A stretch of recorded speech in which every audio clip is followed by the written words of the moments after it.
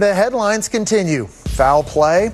A legal battle is brewing between the New York Mets and two men who work behind the scenes at the team's Citi Field that's sure to go into extra innings. Chris Granozio and an unidentified male colleague were fired after they were overheard doing what they call a private comedy act that included off-color comments about women. Now, in a DailyMailTV exclusive, Granozio is calling foul and vowing to fight to get his job back. I'm all for Me Too, but I think this is me too far.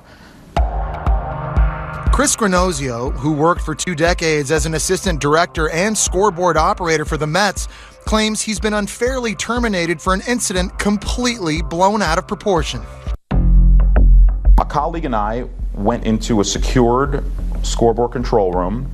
We thought we were alone, and he commenced to do a 3-minute comedy riff that was vulgar in nature, but it was content that was of a PG-13 level. My colleague was doing the riff, and I was guilty of apparently laughing and encouraging him. According to Granozio, a woman in an adjacent booth overheard the men who reportedly used the P word, recorded them, then turned the recording over to Human Resources.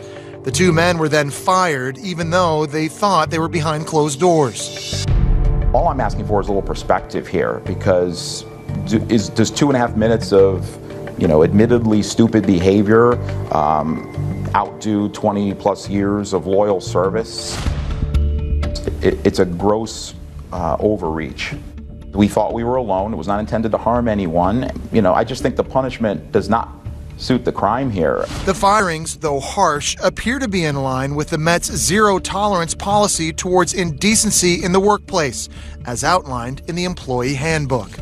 I've looked at that handbook. My lawyers looked at that handbook. There's nothing that we violated, either one of us. So I think it's a misapplication of whatever their rules or laws were. I was not given any avenue for appeal. I did not want to make this a public thing. I wanted to settle it behind the scenes, but they've left me no option. And I'm not going to take this lying down because it's an injustice.